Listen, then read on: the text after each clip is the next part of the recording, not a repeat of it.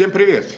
Меня зовут Евгений Киселев, и я сейчас на канале у Людмилы Немири, на канале, который теперь называется «Укрлайф» с Людмилой Немири.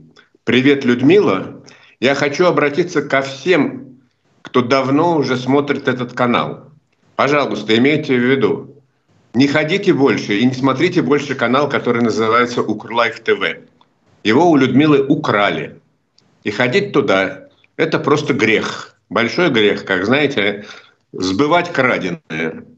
И я очень благодарю всех людей, которые поняли это и поддержали Людмилу, с которой случилась вот такая неприятность. И я прошу всех, я всех благодарю, кто больше на ворованный канал не ходит, и прошу всех, пожалуйста, на новый канал Людмилы подписывайтесь и всячески ее поддерживайте. И еще раз благодарю тех, кто это уже понял и кто вместе со мной ее поддерживает. Потому что она стала развивать в Украине, и не только в Украине, ее и в России тоже смотрят, YouTube, когда мы еще толком даже не понимали, какая это перспективная журналистская работа. И лично я ей тоже в этом смысле очень признателен и благодарен. Все, вот теперь, пожалуйста, отдаю бразды правления вам. Евгений Алексеевич, спасибо вам огромное. Спасибо, вы меня даже смутили немножко, а даже, я скажу честно, прямо немножко смутили. Спасибо вам, спасибо огромное. Евгений Алексеевич, традиция у нас такая была на Укрлайфе. Говорить в декабре о том, каким будет следующий год. И вот в те какие-то другие годы до войны, до большой войны, мы всегда говорили о том, как много хорошего может случиться, да, какие-то проблемы могут быть. Сейчас, наверное, намного сложнее говорить о том, каким будет следующий год, но, тем не менее, я бы очень хотела попросить вас подумать сейчас, каким он может быть, а я просто буду за вами записывать, и, может быть, кое-что уточнять. Вы знаете, я вообще когда-то был неисправимым оптимистом. Всегда говорю, и тем, кто меня смотрит, и тем, кто меня знает, и своим друзьям, родным и близким. Ребята, не волнуйтесь, все будет хорошо, все образуется, прорвемся, победим. События последнего времени, последних 2 лет, во всяком случае, сделали, конечно, из меня скептика и пессимиста. Я сейчас больше живу по принципу «готовься к худшему, а если будет лучше, чем ты предполагал, так это же будет замечательно». Будет повод радоваться и говорить, хлопая себя ушами по щекам, что, знаете, как большой слон такой, что я каюсь, я ошибся. На самом деле все оказалось гораздо лучше, чем я прогнозировал, чем я предсказывал, чем я пытался предвидеть. Но на самом деле настроение у меня плохое, не новогоднее, не предновогоднее, потому что я понимаю, что год будет тяжелый. Я понимаю, что он будет тяжел не только для Украины, не только для украинцев, он будет тяжел для многих других людей в разных частях света. Я очень надеюсь, и вот в этом смысле у меня может быть наибольший заряд оптимизма, что все-таки в Израиле война закончится полной победой израильтян над Хамасом. Вот в этом смысле я очень верю и в Израиль, и в израильтян, и в Цахал, и в то, что, наконец, вот этому чудовищному злу, которым оказалась организация Хамас, совершившая небывалые чудовищные преступления и злодеяния против мирных жителей Израиля 7 октября, что вот ей будет положен конец. Я очень на это надеюсь. И я думаю, что израильтяне не остановятся, не отступят. Они уже контролируют больше половины территории сектора Газа. Это вот считайте, без малого 3 месяца боевых действий. Будем считать 2,5 месяца боевых действий. Потому что наземная операция началась все-таки не сразу, к ней готовились. Я думаю, что пройдет еще немного времени, скажем, столько же, и поставленная задача будет выполнена. И это, конечно, существенным образом повлияет на дальнейший расклад сил и на положение в мире, на настроение людей, на состояние международного общественного мнения, которое из-за событий на Ближнем Востоке было отвлечено от того, что происходит в Украине. Я надеюсь, что преступная война, которую продолжает Путин вести против украинского народа, опять окажется в центре внимания международного сообщества. Я очень надеюсь, что будет преодолена существенная проблема, которая, на мой взгляд, появилась в международных отношениях и в жизни людей во всем мире. Я имею в виду плохую тенденцию смириться с тем, она существует, она не является господствующей, но она явно наметилась. Тенденция, а давайте смиримся с тем, что вот Россия такая, что это огромная злая держава, агрессор, которая не считается ни с чем, который попирает международное право, где внутри существуют совершенно диктаторские фашистские порядки, где попираются права и свободы граждан, где полный беспредел творится, но что делать? Вот Россия такая, вот придется с ней сосуществовать, придется с ней вести разговор, вести диалог, вести переговоры. Это вот примерно так же, как в свое время мир согласился вести переговоры с большевиками, когда мир признал Советский Союз, сначала Советскую Россию, потом Советский Союз, когда там в 1933 году между СССР и США были установлены отношения, когда даже военный союз был заключен с Россией в 1941 году, после нападения Гитлера, когда Черчилль, а потом и Рузвельт сказали: а черт с ним, будем иметь дело со Сталиным, чтобы победить Гитлера. Но у нас, правда, сегодня нет никого страшнее Путина, никого омерзительнее Путина, по крайней мере, не существует угрозы какого-то военного союза Запада с Путиным против кого-то еще. Но, тем не менее, вот эта тенденция есть, и я думаю, что, может быть, одна из главных задач всех настоящих политиков, вот, понимаете, есть настоящих государственных мужей, настоящих общественных деятелей, которые думают о будущем своей страны, своего народа и всего мира. Вот эту тенденцию сломать. Путин должен быть изолирован, и мир должен сделать все для того, чтобы его режим рано или поздно разрушился. Что для этого удастся сделать в будущем году, я думаю, что немного. Но нельзя ослаблять режим санкций, нельзя ослаблять усилия, которые уже направлены на то, чтобы добиться еще большей дипломатической и политической изоляции России. Я не верю в то, что этого удастся добиться в 2025 году. И в 25-м, считаете, тоже не удастся? Да. Я говорю, что ни в 24-м, ни в 25-м, я думаю, этого добиться окончательно не удастся. Но вот году в 26-м, я думаю, в силу прежде всего экономических причин, Советский Союз, превратившийся в Российскую Федерацию, или точнее Российская Федерация, становящаяся стремительно опять новым Советским Союзом, совком по версии 2.0, вот она начнет давать трещины.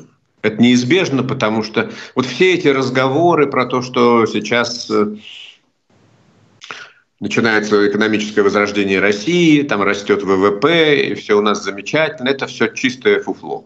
Извините меня за такое просторечие. Это просто чистое вранье и ерунда. Потому что все ВВП в России растет исключительно за счет оборонной промышленности. И вот этот рост ВВП, воплощенный в снаряды, пушки, пулеметы, ракеты, шахеды, изготовляемые теперь уже в России по иранской лицензии, это все потом сгорает в пламени войны против Украины. Это все уничтожается в боях с ВСУ.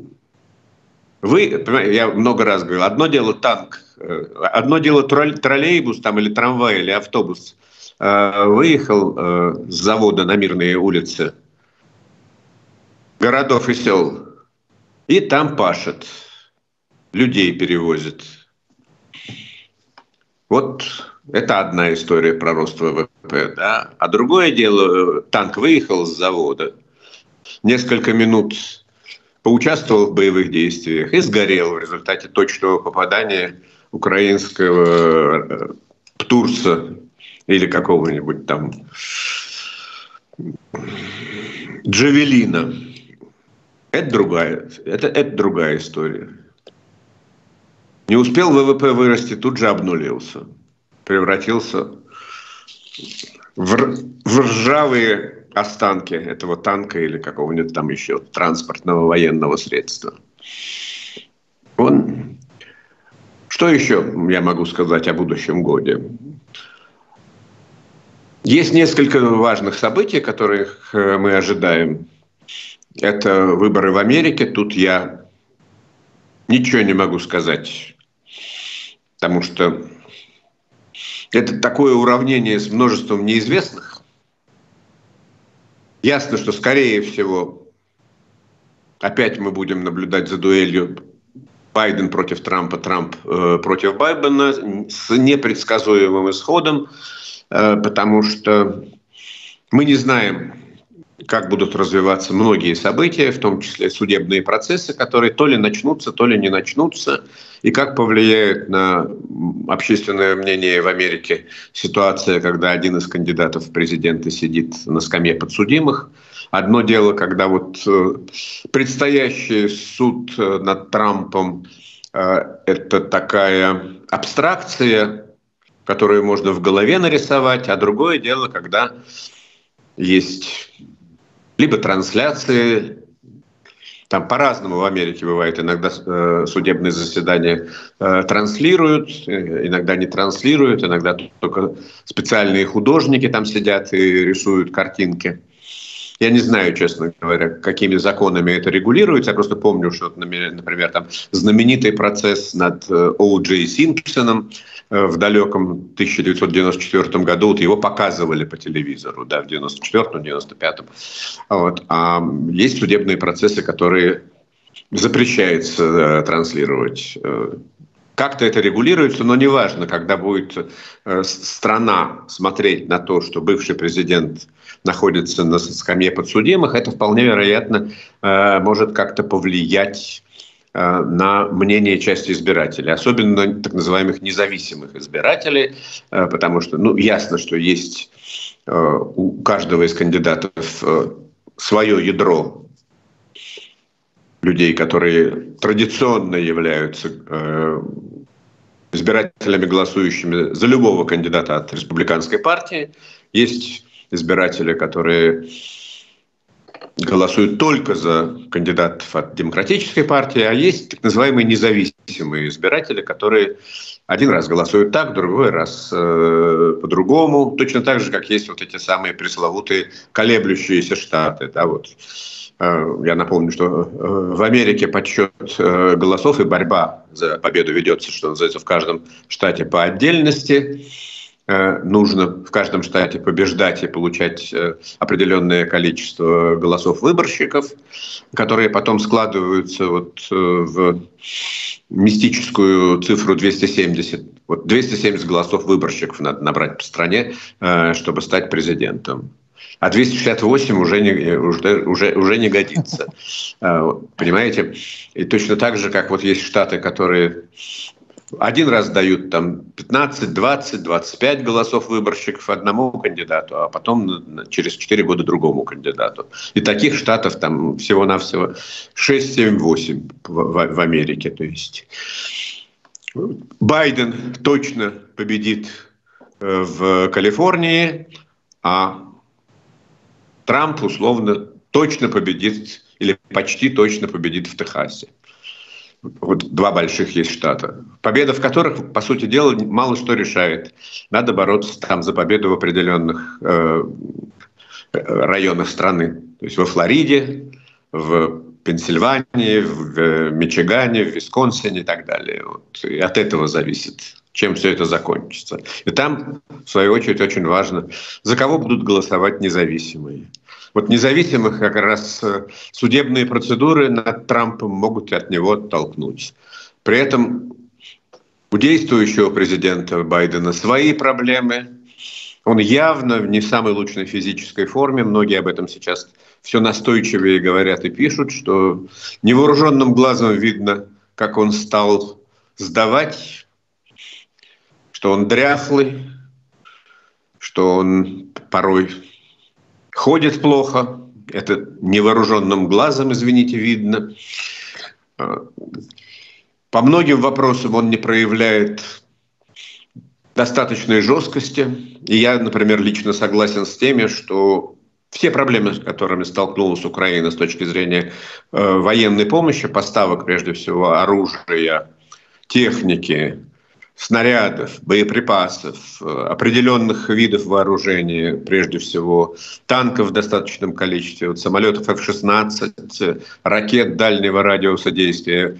Вот, либо проволочки с поставками этих систем, либо поставка их в недостаточных количествах, либо затягивание решения тех или иных вопросов, связанных с этими делами, это вина Байдена. Здесь Конгресс ни при чем.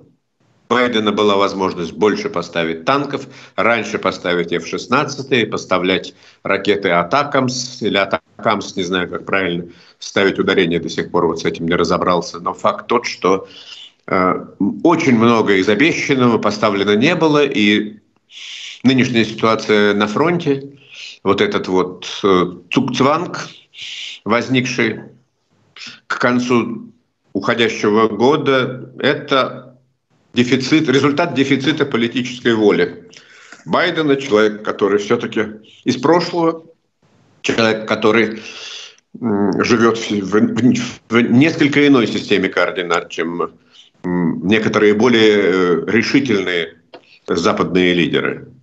Евгений Киселев, позвольте уточнить, задать маленький вам вопрос. Не кажется ли вам в этом контексте, я вот тоже очень много думала над Байденом и то, как Путин себя ведет, да?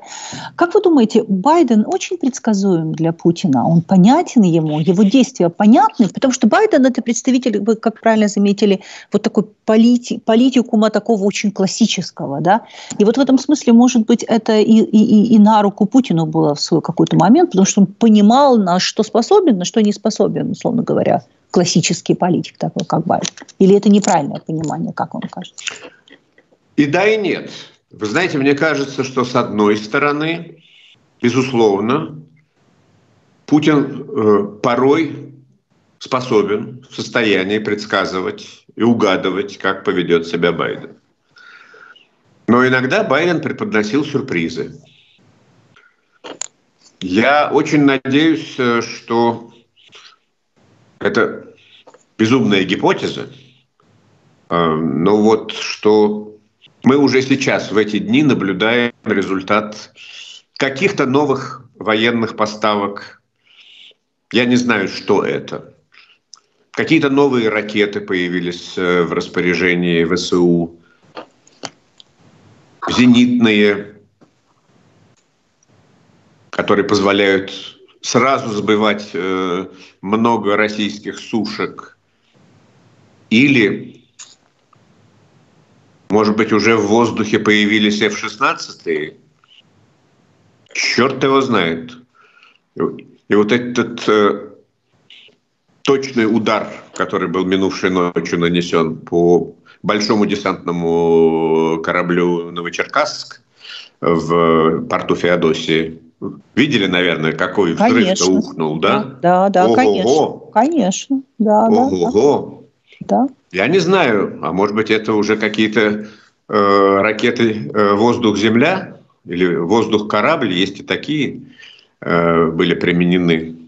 Может быть, уже заработали эти самые F-16 или какие-то еще другие. Но есть заметные результаты. Я понимаю, конечно, что есть и обратная сторона этой истории. Я понимаю, что сейчас российская оккупационная армия пытается развить свой успех на восточном направлении. Вроде бы оставлена Майринка, ВСУ. Ну или во всяком случае бои уже ведутся на окраине города, на западной окраине города, а сама Майринка разрушена дотла. Вот как это охарактеризовать? Я не знаю. Во всяком случае, одно могу сказать. Доблестная, в кавычках, российская армия продвигается, да, отлично там. Не на сотни, а на десятки километров максимум. Такими темпами она еще далеко не уйдет. И, вы знаете, я не исключаю того, что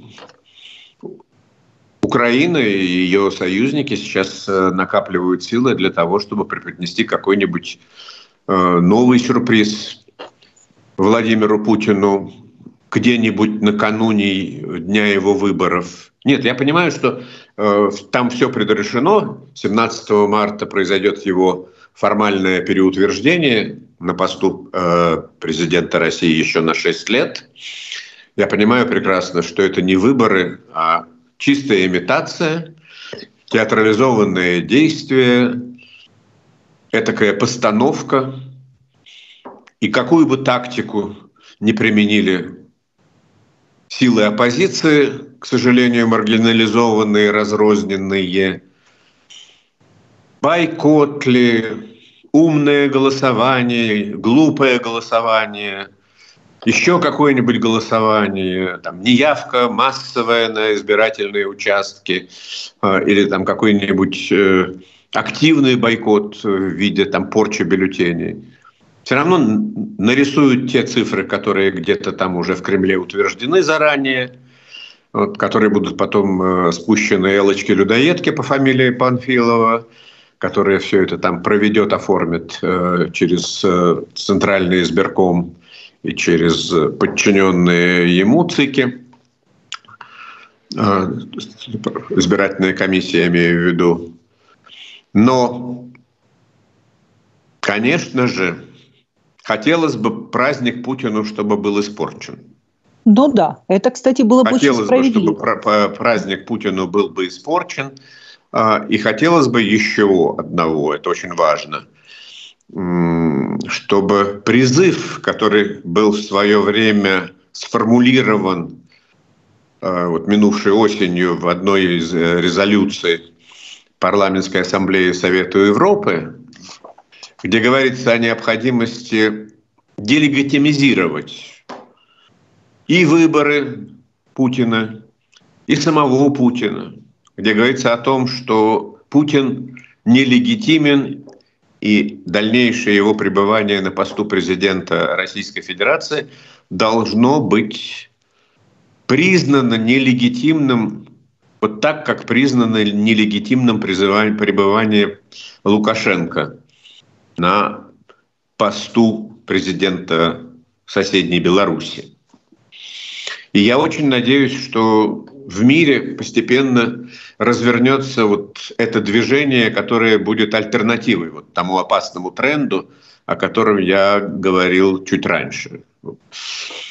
Тренду на вот такое соглашательское признание Путина правителем России де-факто под лозунгом «ну а что нам делать? Мы ничего изменить не можем, придется с этим смириться». Другого лидера России у нас для вас нет, дорогие европейцы, дорогие американцы, предлагают действовать некоторые политики и общественные деятели. Давайте, скрипя сердце, вот с таким вот иметь дело. Но, повторяю, есть разный контекст предстоящих выборов. И есть разный контекст тех задач, которые должен решать действующий президент Соединенных Штатов в ближайшие недели и месяцы. Смотрите, все-таки какая-то крупная удача Путина на украинском направлении, на фронте, будет очень болезненным поражением для Байдена. Потому что какой бы он непоследовательный, временами боязливый бы ни был, он все-таки поставил на то, чтобы поддерживать Украину, не дать Путину победить и не дать Украине потерпеть поражение. И если хотя бы хоть что-то наметится слишком большие проблемы Украины или слишком большие успехи и достижения у России, это все, это будет провал. Впервые, наверное, за долгие годы столь важной составляющей борьбы на американских президентских выборах являются вопросы внешней политики. Противники Байдена, разумеется, будут все время тыкать его носом и общественности демонстрировать, что вот обещал нынешний президент не допустить победы Путина, а у него не получается. А вот наш придет к власти, все там будет хорошо. И я думаю, что вот эти соображения заставят Байдена действовать более решительно, как раз вот в весенние и летние месяцы, которые так важны на самом деле. В весенние и летние месяцы будущего года.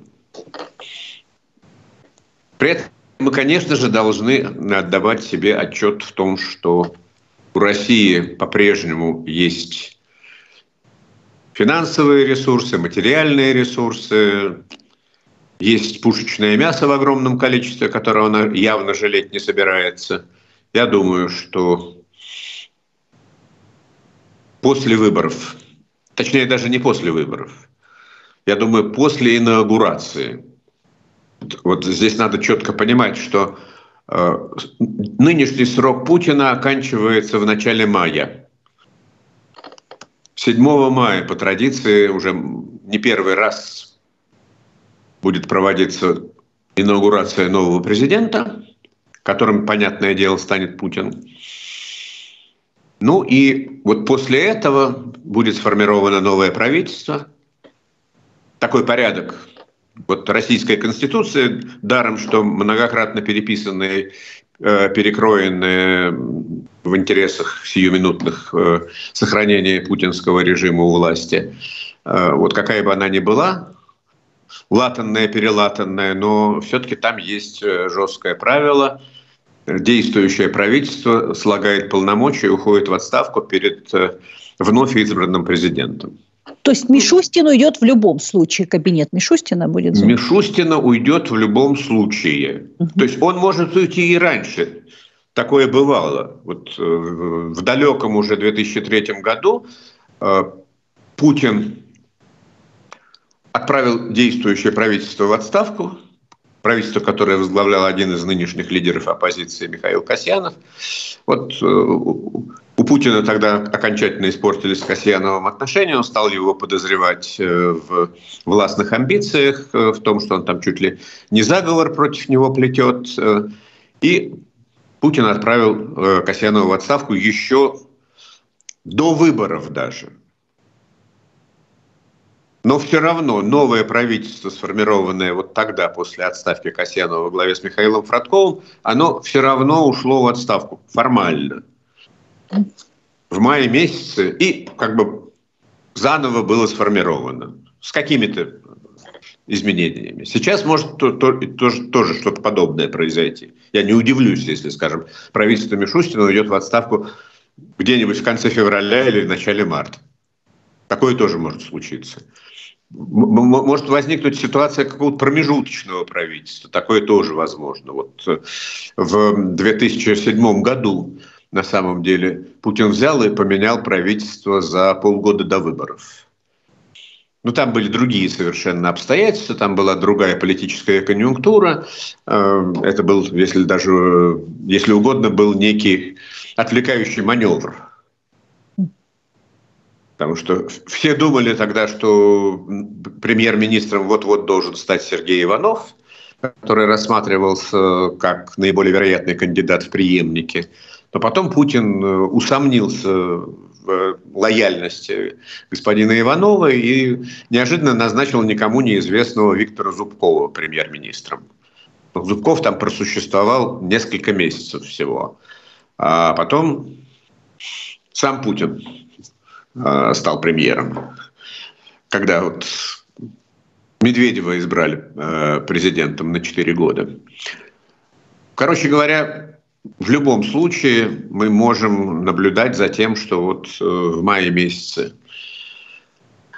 в России может возникнуть новое правительство. И кто там будет у власти, Бог его знает. Предсказывают, что это может быть сын Николая Патрушева, Дмитрий Патрушев.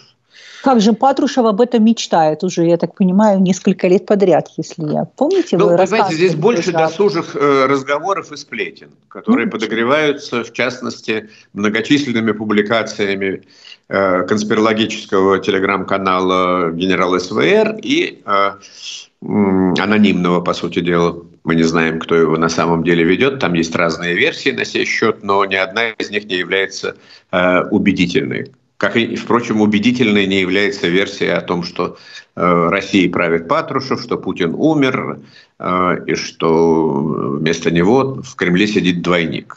Никаких доказательств тому, что это не так, предъявлено не было. Как, впрочем, и контрдоказательств.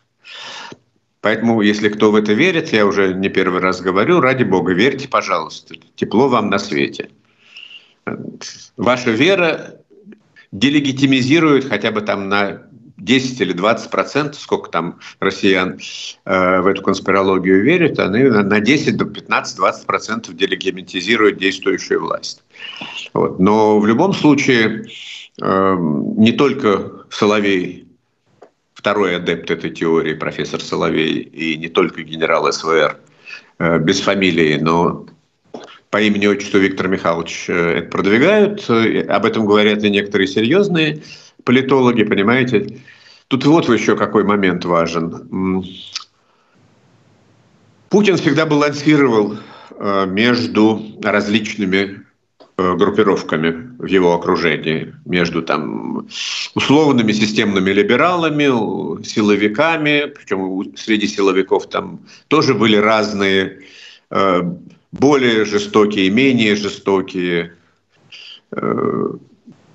адаптировавшиеся к постсоветской реальности или не адаптировавшиеся, которые, скажем так, втайне мечтали о возрождении Советского Союза.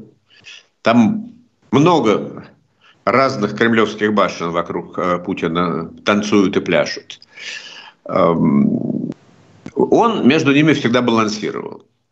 В том числе многие заметили раньше, что Путин старался не допускать сторонников командно-административной экономики, командно-административного стиля управления экономикой близко к реальным рычагам исполнительной власти. То есть во главе разного рода силовых или там политических, квазиполитических ведомств могли стоять любые отморозки. Но Центральным банком, Министерством финансов, Министерством экономики и промышленного развития и рядом других, там, налоговые службы, таможенные службы, в общем, теми службами, министерствами, ведомствами, которые определяют экономическую жизнь в стране, управляли рыночники разной степени либеральности, разной степени приверженцы монетаризма. Сейчас ситуация меняется. Сейчас в экономике все больше появляется элементов вот этого командно-административного стиля. И Как это дальше продолжится, я не знаю. Вот если этот тренд возобладает, если история про необходимость жизни страны как единого военного лагеря победит, то тогда, я думаю, мы увидим Патрушева или кого-нибудь вот из выходцев из силового фланга российской политики во главе Кабинета министров со всеми вытекающими последствиями. Командно-административная экономика – это экономика, которая неизбежно идет в тупик. Когда этот тупик наступит, сказать трудно, но серьезные экономисты дают еще пару лет существованию относительно стабильному. И затем могут начаться серьезные проблемы. Вот возвращаясь к тем вещам, которые произойдут, значит, я уже сказал, что будут в марте выборы, и, судя по всему, после этих выборов фокус переключится больше опять на проблемы, напрямую не связанные с Россией. Я имею в виду общественного внимания в мире. Я очень надеюсь, что как раз к весне будет поставлена точка в операции по уничтожению Хамаса. И опять Украина в значительно большей степени окажется в центре внимания. Но есть, опять-таки, сторонники разного рода, я даже не могу сказать, как правильно бы сформулировать. Есть сторонники разного рода апокалиптических теорий и ужасных прогнозов.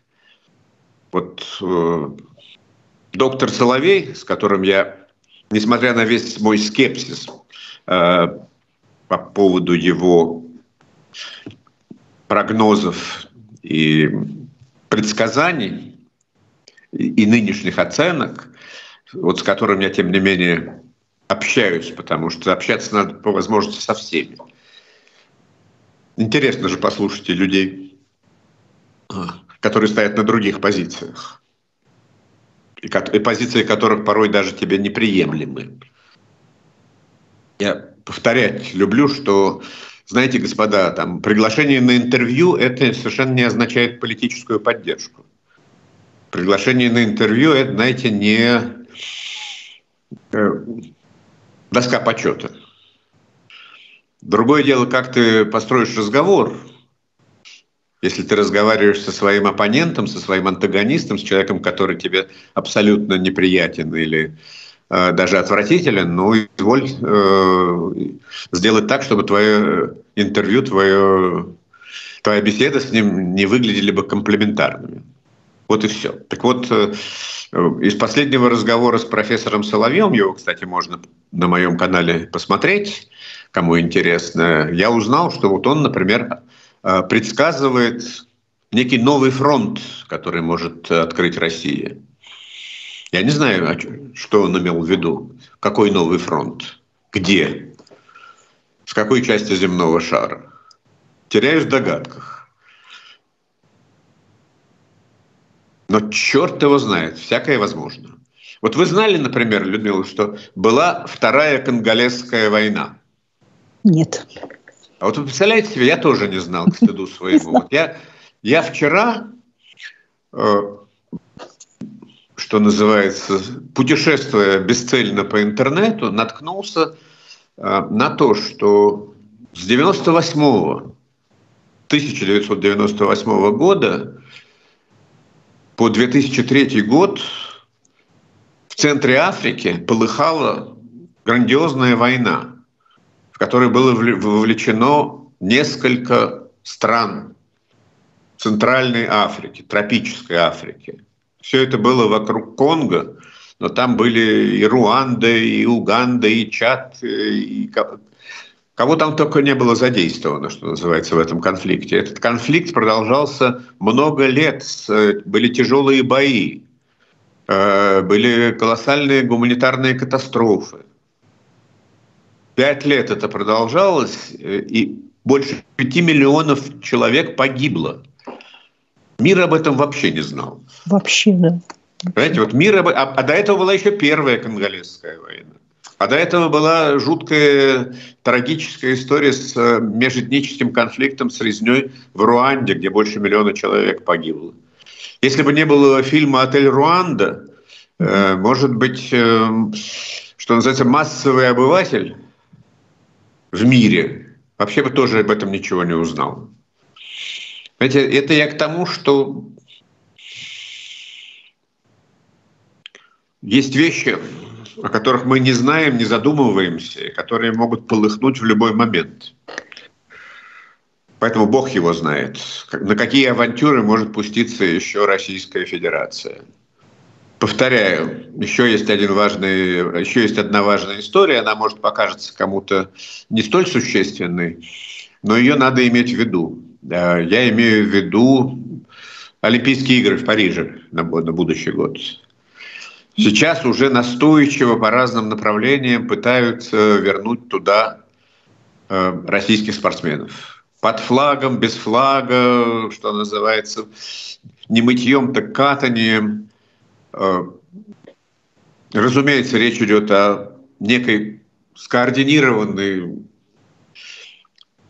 политико-дипломатической операции, которую предпринимают сторонники Путина в разных странах мира.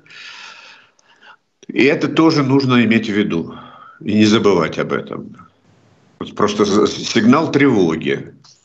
Готовится попытка реабилитации, массовой реабилитации российских спортсменов. Готовится попытка протащить их для участия, как, впрочем, кстати, и белорусских спортсменов, для участия в Олимпийских играх 2024 года. Судя по всему, Путин поставил такую задачу своим дипломатам и не только дипломатам. Тревога, внимание. Этого нельзя допустить. Это тоже в некотором смысле размывание, очень опасное размывание санкционной политики в широком смысле этого слова. Не просто экономической санкционной политики, а вообще в широком смысле санкционной политики против путинского режима. В общем, год предстоит сложный, трудный, чреватый неожиданными поворотами сюжетов. Ко всему надо быть готовым. Я вот так вот вам скажу. Я уже не говорю о многочисленных сложностях. Вы знаете, как человек с российскими корнями, от которых мне очень трудно откреститься полностью, и было бы, наверное, неправильно, я стараюсь воздерживаться от каких-то жестких комментариев по поводу внутренней политики Украины, по поводу того, что происходит во внутренней жизни страны.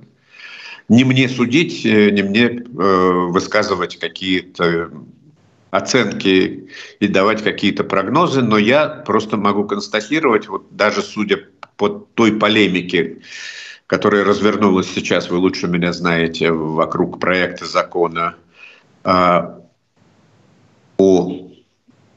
поправках в действующее законодательство о военной службе, о военном призыве, о способах и путях дальнейшего пополнения вооруженных сил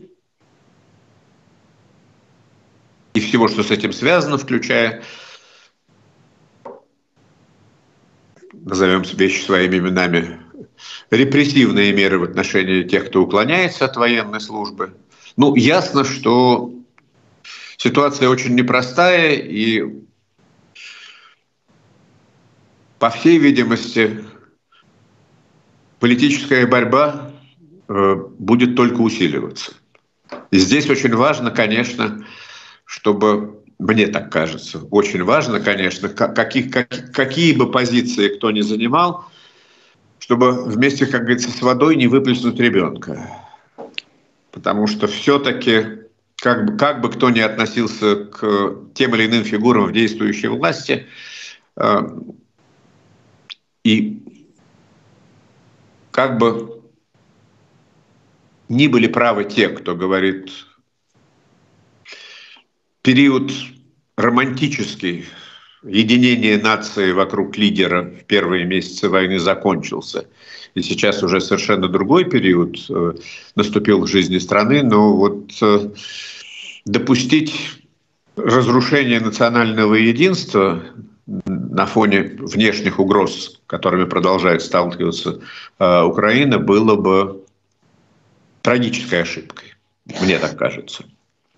Евгений Алексеевич, спасибо вам огромное. Спасибо за то, что вы были с нами в прошлом году, за вашу поддержку. Я очень надеюсь, что у вас найдется время поговорить с нами в следующем году. Спасибо вам огромное. Людмила, я всегда в вашем распоряжении. Еще раз обращаюсь к тем, кто досмотрел нас до самого конца. Пожалуйста, не забывайте, что теперь YouTube-канал Людмилы называется «Укрлайф» с Людмилой Немири. И, пожалуйста, поддерживайте ее просмотрами, лайками, подпиской.